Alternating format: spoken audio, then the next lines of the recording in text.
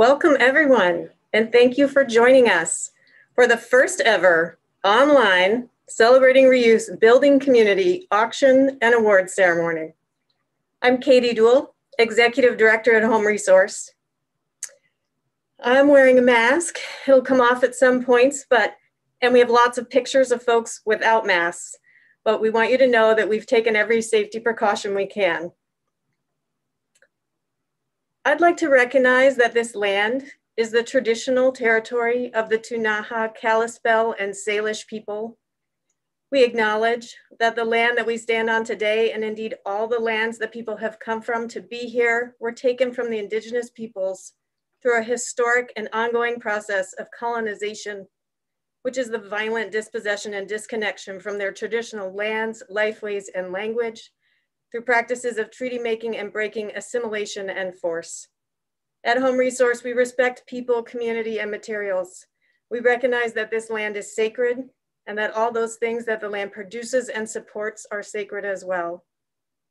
The people, the animals, the materials, and the interdependent communities that tie those things together, we must hold them with respect and accord them dignity. There are many ways to do that, and we can all and must do it better. But today we take one step by honoring the value of all people, of the land and the materials it produces, and the intersection of the communities that connect us. I'd like to thank some of our significant program sponsors: First Security Bank, Attorneys Legal Protection Service, ALPS, the Louis Borick Foundation, and in particular the High Stakes Foundation, which has provided the match for the Fund the Need portion of our auction tonight. By way of introducing this year's Volunteer of the Year, I want to take a minute and recognize the Home Resource Board of Directors for their incredible volunteer service through a deeply challenging time. As for the actual award, we're turning it back to you, folks, and anyone who has given their time, their money, their skills, their gratitude, and perspectives to individuals and organizations during this intense year. It is heroes' work in a year that has both asked much of us and shown us how very important community is. You are all volunteers of the year. Thank you for your service. Speaking of volunteers, I'd like to now introduce Juanita Vero of the E-Bar-L Ranch and Missoula County Commissioner, who's giving her time to this event as our MC tonight. Welcome everyone. Thank you so much for being here. So tonight, we're gonna fund the future of Home Resource. We have $75,000 is our goal, and every dollar is matched. So your donations are gonna go twice as far. So we're really excited. You guys are all here tonight. Thank you so much. We've also had a special cake made by our friends at Bernice's Bakery. And for every $5,000 we get a piece of cake. So the goal tonight is to eat that cake. There should be a viewing of this beautiful cake here. So right now we have, looks like our donation amount, we've raised $31,000 so far. Woo! Nice job, everyone. So that means we have about $45,000 left to raise in the next hour or so. And we can also do this. So get out your phones. You're going to text 76278. Text 76278 and write the word give and your donation amount. Again, 76278. Write the word give and your donation amount. You can also make a donation online at homeresource.givesmart.com. We're so grateful for your support to Home Resource and our work to build a vibrant and sustainable community. We'd like to thank some of our folks who've already given and gotten us to this point. Let's see here.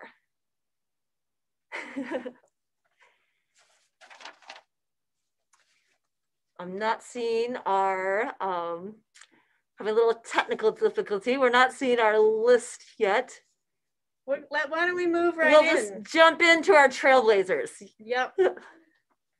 We're gonna announce our Trailblazer of the Year now. We've done this for the last 2 years, awarded a Trailblazer of the Year award, Zero Waste Trailblazer, to someone who has done outstanding and innovative work to move our community forward in zero waste. This year, I'm delighted to announce our Trailblazer, Grace Gibson Snyder. Congratulations, Grace. Grace did not know she was going to win this award, but I did ask her to tell us the story of her work. And I think you'll quickly see for yourselves why this exceptional young woman is being honored tonight. Hi, Grace. Hi.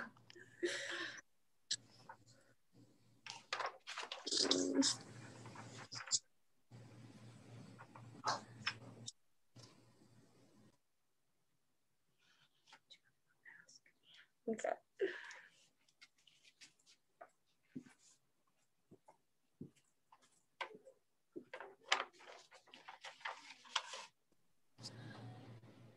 Grace?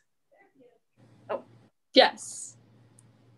We're gonna, Grace performed the story, she gave it to us on a video. So we're gonna show that video in just a minute. Thank you for being here with us. Of course.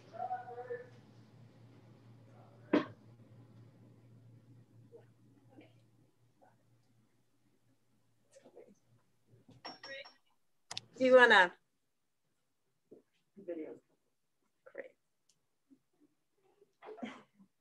Tell us anything about, oh, there's Grace again.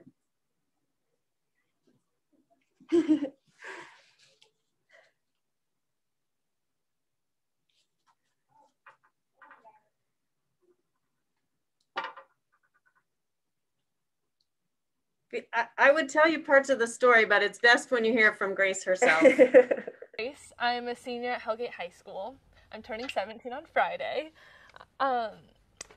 My original interest in climate started with my best friend.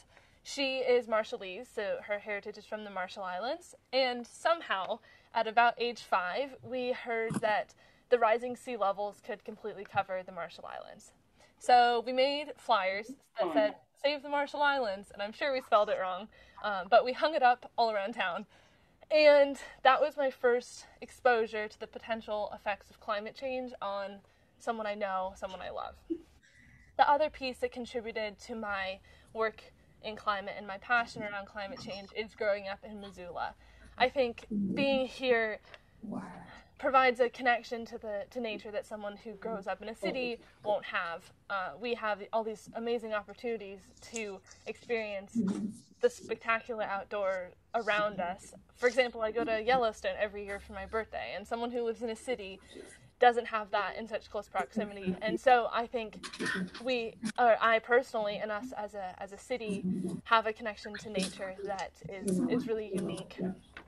And so fast forwarding into about early 2018, maybe, so about 2.5 years ago, my mom showed me an article about how China decided to stop taking our plastic recycling. There was a picture of a backhoe on like this mountain of plastic that I remember, and it was huge. It made the backhoe look tiny. And so I didn't even know at that point that China had been taking our recycling, but it made me realize that if the rest of the world can't cope with how much plastic recycling we're producing, there's definitely too much being produced. And so that I started thinking about how we should probably move the emphasis away from recycling to the other two sides of the reduce, reuse, recycle triangle, the reducing and the reusing part. And so if we're looking at Missoula, in some ways we're super eco-friendly. We have Home Resource leading the effort in zero waste and education, reusing materials. We have a bunch of other nonprofits and community groups that are helping Missoula to be more sustainable. The city government and the MCPS school district are doing quite well in efforts towards zero waste. So in general, the city is doing quite well. One thing I saw that still needs some work is using plastics to transport food.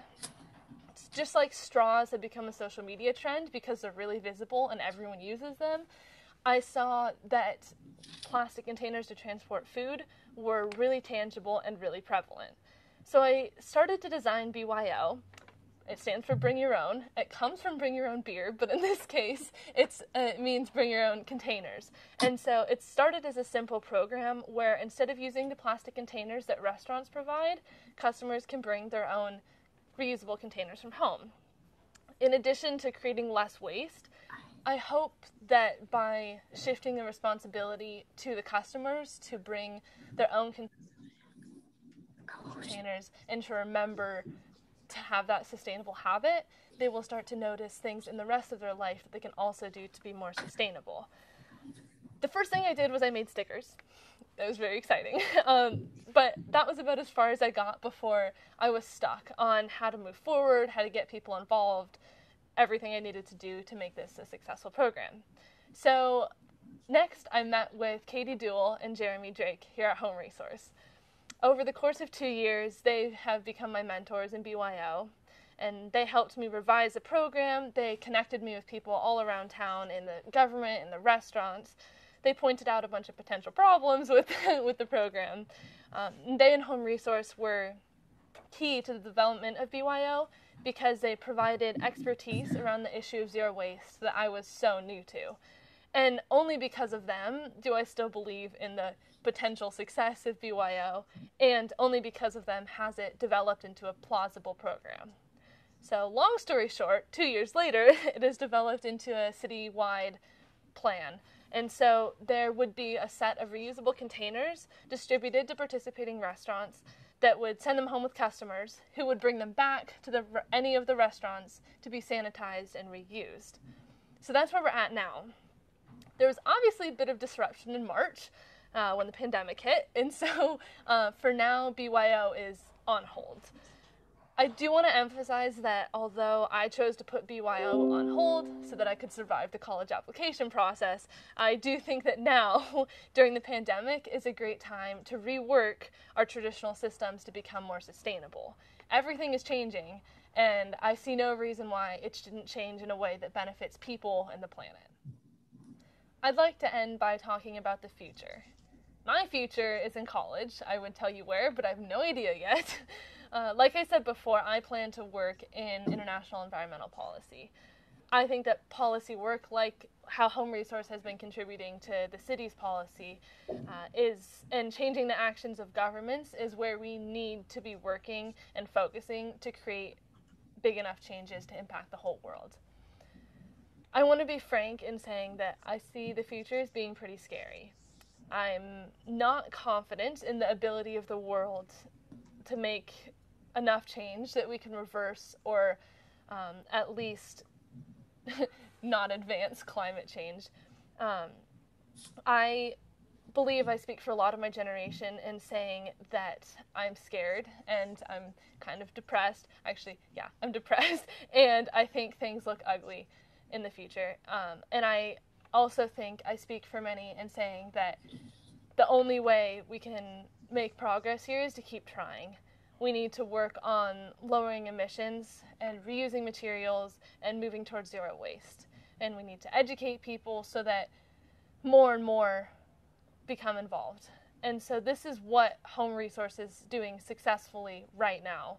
They have a massive impact already on our community, and we need to support them in continuing and expanding the work that they do so that our community, all of Missoula, can become engaged in this work that keeps our city sustainable and keeps our world clean. The only way we're going to get to the point we need to be at of sustainability is together. We need you to make changes in your own life, and we need you to help Home Resource to continue to make sustainable social change so that we can keep our home city of Missoula as beautiful as it always has been. Let's give it up for Grace. Woo! So now we're going to move into our, let's see here, we have some donations that have come in. This is fantastic, well done. We're also gonna move into our raffle drawing now. Let's see here, okay. Our bucket here. This is for the wine raffle. This is wine from Wardens. And our wine winner is Elizabeth Weaver. Congratulations, Elizabeth. Thank you so much. Okay, oh, we got one more here, hold on. We have beer. Let's see here. This is beer from Big Sky Brewing. 4 cases and a case of hard seltzer too. Let's see here. And our beer winner is Ashley Parks. Congratulations. Thank you so much, Ashley and Elizabeth. Now again, we need to keep those donations coming. So text 76278, type the word give and your donation amount. Or again, you can go to homeresource.givesmart.com. Oh, and did we fit another one? And we have another goal. Fantastic. We get to have another piece of cake. Well done, everyone. Woo! Oh, and here, I think, we have Keely here. Nope, Keely is not coming up. But anyways, I'm going to turn it over to Katie, and she's going to tell us about all things home resource. Well done.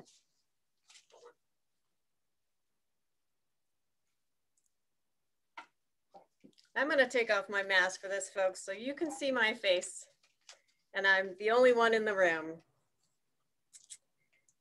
When COVID was first announced in Missoula, we were prepared. We had a plan, the Home Resource Pandemic Plan. In the files, we were nervous, sure, uncertain, you bet. A little smug, maybe. We had a plan. We would close the store for 2 weeks and pay all the staff to stay home and shelter in place, and then get back after it. Maybe I shouldn't start by admitting our naivete. Maybe we all had our moments of naivete. When the COVID came to Missoula, we had 24 staff on the payroll relying on us for their wages. We had 4 youth interns ready to start their job training employment. 3 permanently employed work program participants, some significantly immunocompromised, a steady and consistent stream of dedicated volunteers, 30 plus 5th grade classes scheduled and ready for their 3-part interactive ZWAP. That's the Zero Waste Ambassadors Program, folks. And at least 2 area schools ready to become zero waste, and an in-person forward-facing construction and demolition roundtable scheduled with diverse stakeholders to find solutions and start implementing them to reduce the waste footprint of that most wasteful of industries. We had 5 community woodshop workshops on the calendar for folks who might otherwise never get that opportunity. We had a reuse-oriented artist ready to be in residence and turn our materials to creative genius. We had between 100 and 300 customers coming through our store each day, and we estimate that we touch over half Missoula households every year. We had a community relying on us for work, for leadership, for skills and expertise, for affordable materials, and a place to bring items that are used, but by no means trash. We did send everyone home. We put up signs, we changed our social media sites, and then spent the time that it took to revamp our systems so we felt we could open safely and continue to move the 2.5 tons of material that flow through our retail store daily and deliver our multiple and various community-centered programs. I kept coming into work during those early weeks when everyone was home and our front doors were locked with lengths of chain. I developed a ridiculous martial arts routine involving lots of high kicks and fancy footwork to get into the building and up to my office without touching anything.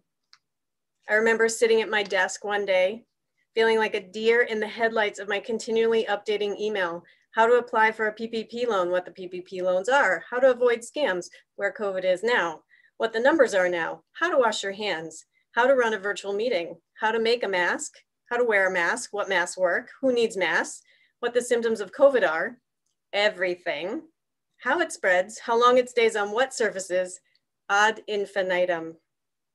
I recall how surreal it was. I got up from my desk and left that virtual blue light bombardment and came downstairs one day. I stood right in the middle of the empty warehouse, the only breathing being in that vast space, if you don't count the mice, packed with the smooth and the sharp, the dull and the bright, the long, awkward and heavy, the compact and the delicate, the antique and the nouveau fancy, the characteristic hodgepodge of the home resource inventory. I felt the weight of all that potential around me, rooting me. I stood in that space and summoned something within myself to figure out exactly what to do next, and realized we are forever changed, no matter what we do next. And what to do next became clearer in that little letting go. We must do what we've always done, what we do best, as safely and as well as we can. One of the first things that struck me was that palpable potential of all those materials sitting in our warehouse is inextricably tied to the people who interact with them and the collective community need for materials, for leadership, for jobs, for dignity, for inspiration, for continuity and a friendly face, and for meaningful work. That put the focus right back on what hadn't and won't change, our values, and turned our attention away from listening just to the pundits and the news people and the bloggers who have useful things to say, to listening to our community. This is what we heard. A couple wrote in, "We burst a pipe in our trailer home and can't afford the replacement parts. We need home resource." One woman expostulated, "HR is my therapy. I come and walk the aisles and feel better about the world. Please open again soon." Another told us, "I just took down an outbuilding and I'm stockpiling materials. My home looks like a junkyard, but I won't throw them away. Are you going to open again soon?" And between that space of knowing only one thing with certainty, that we were already forever changed, and this space of right now, speaking to you through a mask and through a vast network of computers and phones and electrons, we have learned these things. The community needs us. Home Resource is an essential service, not just because we supply hardware and plumbing parts, or even meaningful work and zero waste leadership. Home Resource is an essential service because we are in a place of connection, a place of dignity, a place of inspiration and action, of addressing really big societal challenges: social justice, the linear economy, institutional racism, climate change, intangible, doable ways that include everyone. We learn that as much as the community needs us, we need the community. We need your material and monetary donations, your collaboration, your good ideas and creativity, and your time. At the core of our work, there is a reciprocity, a relationship, an interplay with the community that gives Home Resource its own momentum and vitality. We do not exist without you. We talk about safety every day at Home Resource. We learned what else safety can include, how many people we want to protect, how many swear words people can level at us for requiring them to wear a mask. We learned what it means to ask an exhausted and fearful staff to go back to work with people and materials coming from who knows where, and how brave and vulnerable people can be when they believe in what they do and when they know that other people are counting on them. We learned how many people will stand up for us when we ask customers to follow safety best practices, and that for every loud detractor, there are 10 and probably more like 70 quiet, firm, and deeply supportive individuals ready to back us up. We were reminded that difficult times require firm leadership, determination, a steady pace, clear direction, and a commitment to moving forward on the things that matter. We were reminded that the things that matter to us matter to the rest of our community, that people feel the urgency and importance of our work as much as we do, and that they need us to be here now and into the future. We learned, not for the first time, that when we give what we have and ask for what we need, the community supports us. We were reminded that there are leaders everywhere in this mountain town at the confluence of the headwaters of our continent, with its short, perfect seasons and long, messy ones, and a sky vast and expressive with cloud and light. So we listened and we learned and we pivoted like everyone else, and we've been taking action ever since. We determined, practiced, and tested safety protocols. We budgeted, cash flowed, and budgeted again. We realized how much money we lost when we had no customers in the store for 6 weeks, over $100,000, and how soon we would be unable to make payroll and mortgage on that particular trajectory, mid-May. We started rolling back out by taking donations and reopening our store to customers. Next, we brought back our youth interns who need jobs, job references, and structure now more than ever. We reached out to volunteers, made an entire new version of ZWAP online, called ZWAPO, of course, ran a virtual roundtable, pushed for increased zero waste infrastructure. We haven't gotten people safely back in our wood shop, a confined space, not yet, but we are back to keeping hundreds of tons of not garbage out of the landfill annually. I want to write a poem. I want to dance with metaphors and sing in a lilting tongue that acknowledges all the intensity, worry, confusion, and soothes. I want to fill you with the beautiful moments, to shine a light on the incredible, everyday heroes and heroines who show up and help each other and help the planet and stare discrimination down and fight climate change and shoulder each trial with straight backs and chins uplifted, not knowing where it will end, but not giving up. I want to write an elegy to the year 2020, but 2020 isn't over. And while maybe I will do those things someday, write a poem or an elegy to 2020, it is almost never wise to wish time away. And we are still engaged with this year, whatever it brings. And every minute that we are here and awake, we have the opportunity to do something positive. Come with us tonight and do just that. I want you to know, every one of you watching, how inspired we are by all the people who won't stop being generous, who won't have their creativity and compassion, their heritage, their gifts, or their choice to show up how they want to laid waste, or even laid aside, despite their fear and disquietude. So when I do write my elegy to 2020, I will talk about the people who showed up at their very best, often when feeling their very worst, and did really important things together.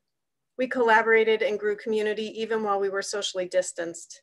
We kept a steady course to a sustainable, just, zero waste world despite the setbacks, the noise, and the bullies. We did what was right for the people right here, right now, and for the children growing up into an uncertain tomorrow. We fought injustices to people and planet and acted with dignity. And we need you to help us make sure that this story keeps coming true into the future. If you are like me, you give to good causes, but you are not always sure who needs your help or where your money goes when you donate. At Home Resource, I can tell you, your money goes to employing Eli and Paul, to hiring Lexi, to running youth workshops, to support the arts and creativity and collaboration, to empowering our 5th grade zero waste ambassadors and providing all manner of eclectic materials inexpensively and bringing people together every single day in the nonpartisan, non-political, and absolutely essential path to build a more sustainable tomorrow. I am still learning. Robin Wall Kammerer, author of Braiding Sweetgrass, scientist, mother, and member of the Potawatomi Nation, offers profound insights into ways of being and knowing that are enduring and deeply relevant to today. She states, "This is the fundamental nature of gifts. They move and their value increases with the passage. A gift that is passed hand to hand grows richer as it is honored in every exchange." At Home Resource, we believe in a vibrant future. We know it is doable. We believe in our artists, our builders, our Halloween costumers, our youth and our elders, our farmers and ranchers, our DIYers, and our clean out the garagers. We are community. We are the leaders of today and tomorrow, and we are making a difference. Please consider making a gift to fund the need. We will honor it. The High Stakes Foundation will match it, and we will pass it hand to hand straight into our shared community, where it will grow richer and more beautiful and continue to build that bright tomorrow together. Now I'm going to turn it over to Dawn McGee, a SponCon team member, someone who's understood the benefits Home Resource brings to our community from the beginning. and is a longtime supporter, works for the High Stakes Foundation, and is willing to sit here in front of all of you on this Sunday night and talk about our match challenge. Thanks, Dawn. Thanks, Katie. Hey, y'all. Really hard year for everybody, and I hope that you have managed to find some good and solace in some of the quiet times, and that you and your family are as well as can be under these circumstances. Katie approached me about a little over 3 years ago and said, would you consider making a challenge grant for our auction? And our largest grant generally runs around $25,000. And so at that time, we went to our board, and the board agreed, hey, yeah, that'd be a good idea. Let's do $25,000 for the next 3 years. As it turned out, because of the generous community and supporters of Home Resource, in the first year we did, I'm not quite sure what the number was, but I know it was over 25, and we stepped to the plate and matched that.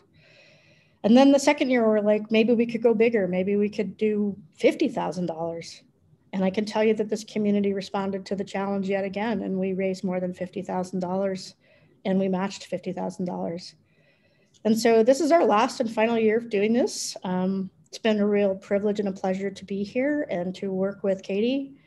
So this year we are going for the big one because they need all the help and support they can get. So we've agreed to match up to $75,000. And I'm fairly confident that if y'all do more than that, I'll go back to my board and say, hey, we need to do more than that. We need to match whatever gets given right now. So I'm gonna ask you to text the magic number that's up on your screen someplace. I don't have it memorized, but there's a real opportunity here. And I also just want to say, I called Katie last week just to talk about how this was going to roll, because it's a new format for everybody, not being in person and not being able to celebrate everything that's good in Home Resource. And we were talking about a particularly difficult situation she had about a staffing issue. And I just said to her, Katie, how are you going to do that? And I just heard her dig super deep and say, I don't know how we're going to do it, but we have to do it. And I just have to say, we can't let Katie and her team do that alone. So I just want to show all the support we possibly can to say, you've got this community, and we've got you. And whether you interface in the areas of their youth and work programs, zero waste, you're just a creative recycler and love to do projects, their commitment to social justice, their youth internship, I think that there's an ability to touch, like Katie just said, half the community rolls through Home Resource on an annual basis, most of us more than once. So dig deep, stretch as deep as you can, because this is really super hard times for everybody. Doing it in this format is hard for everybody. So let's make this match the best that we possibly can do, and I'm counting on you. But you don't have to just take it from me. One of the summer interns there was a young woman named Lexi Lynch this summer. And here's a word from her.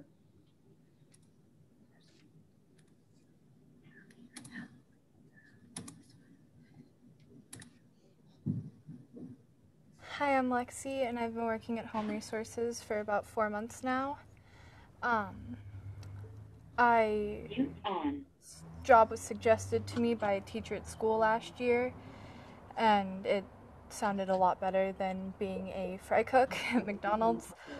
And since working here, I started in the middle of the pandemic, and everybody told me that they had no idea what they were doing or how to keep the store clean and safe. Yet everybody here has been doing an amazing job keeping the store clean and a safe environment for me to work in. Since working here, I've noticed that I've overcome my lack of confidence and just kind of grown up a little bit, just become more of an adult.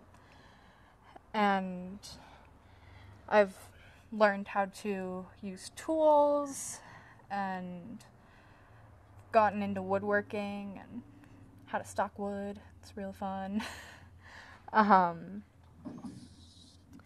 And it's taught me some independence and just how to be my own person.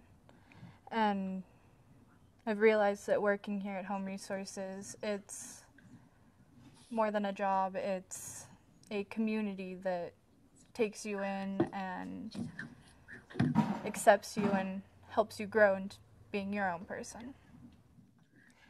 Katie asked me what my favorite part about working here is, and honestly, it's everything. Minus the weeds. Weed pulling's not that fun. But everything else here is super fun, and I love it here.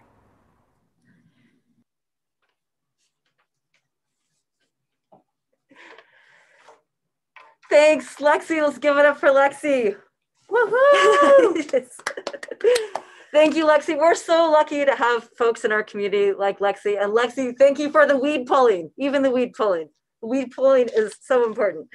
So again, we're here tonight. We're so close. Oh my goodness, 7:07, we're doing great. So we have some home resource programs we want to go through here. Again, we're funding community sustainability, these fantastic programs at Home Resource, and of course education, which you've seen from a couple of the interns tonight. So let's keep those donations coming. Here we go. Oh my gosh. Okay, we have some from Marcy and from Vincent. This is great. Again, text 76278. Again, that number is 76278, and text give and your amount. It's super easy. I just did it, and then you get a lovely little message right back saying that they've accepted your donation amount. So let's big thanks to Kaylee and Rob and Jennifer. Look at this. Oh my gosh. And Joseph, Catherine, Anne, Beverly. Woo! Thank you. Oh, we got Amanda, Kim, Vicky, Lila, Lisa, and Marnie. This is so great. Okay. So we're going to talk about what your money actually goes towards. So $5,000 will help us put on a solution-based construction and demolition roundtable. Or $5,000 allows 5 fifth grade classes to have the full ZWAP experience. So ZWAP, Z-W-A-P, that's Zero Waste Ambassador Program. That allows, so $5,000 allows 5 fifth grade classes to participate in that program. So dig deep, folks, stretch. Let's see $5,000.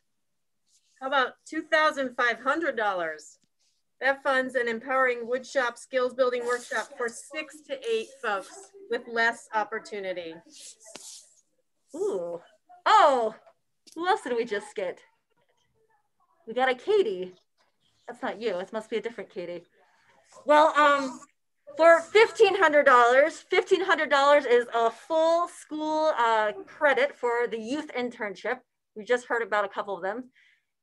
So $1,500.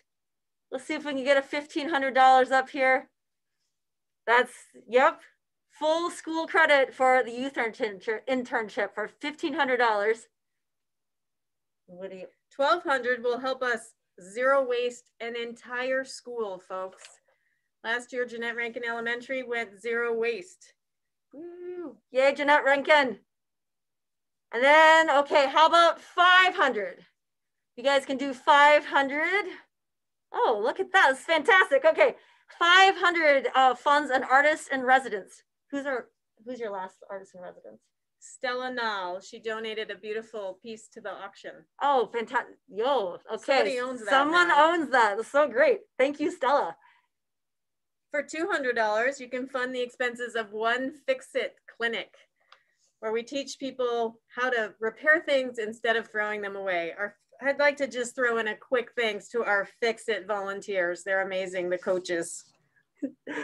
And for $100, let's see those 100s. Come on, folks, text 76278. $100 gives an entire month's worth, stewards a month's worth of sustainable Missoula columns in the Current, the Missoulian. What other media do we do? Missoulian and Current? Yep. Okay, so that's a month's worth of sustainability columns for our local media. $100. $75 is one round trip bus rental for a ZWAP field trip. perhaps to the landfill, perhaps to Home Resource. I was just at the landfill a few months ago, and it's amazing. That's quite a field trip. Okay, so for $50, let's see here, $50. That's a youth apprentice uniform and safety equipment. So $50. Yep, here we go. Nice job. Oh, they're coming in. This is fantastic. Again, text 76278. Type the word give and your amount. $50 gives a youth apprentice uniform and safety equipment to help these programs keep going, keep our youth safe while they're working. Wow, we're getting close. Okay, 7:12. We're getting there. Okay, I think we're gonna, Katie has some announcements. This might be the moment. Okay, nice job. Maybe the moment you've all been waiting for. And that is the announcement of our grand prize winner. Spontaneous Construction, woo! This year it goes to team, oops, we did it again, with their global warming fire pit.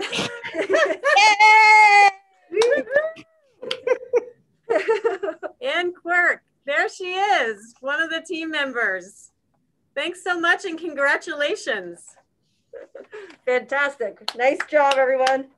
Every single team did amazing work this year. This item, any item that wins has to have excellent craftsmanship, artistic value, and benefit to the auction. So whoever wins that is gonna be able to stay warm and see their friends outside all winter. Congratulations. Thanks so much, everyone. Wow, we've done, well done, Missoula. We're gonna, I don't know who that is. Because we wouldn't take the lamp. Fantastic. The best thing I Well done, Missoula. So Fund the Need's gonna close in about an hour. We are so close, folks. So again, text 76278, give and your donation amount. We're gonna close this down in an hour. So you have a few chances here. Let your friends know, spread it on Facebook. You know, maybe your great aunt in Baltimore. Help us reach our goal. Be safe, be kind. We couldn't do it without you. Thanks so much, Missoula. Have a great night. And, ooh, it's coming in. We're doing great. Cheers. Cheers. We won? Yay! Fun.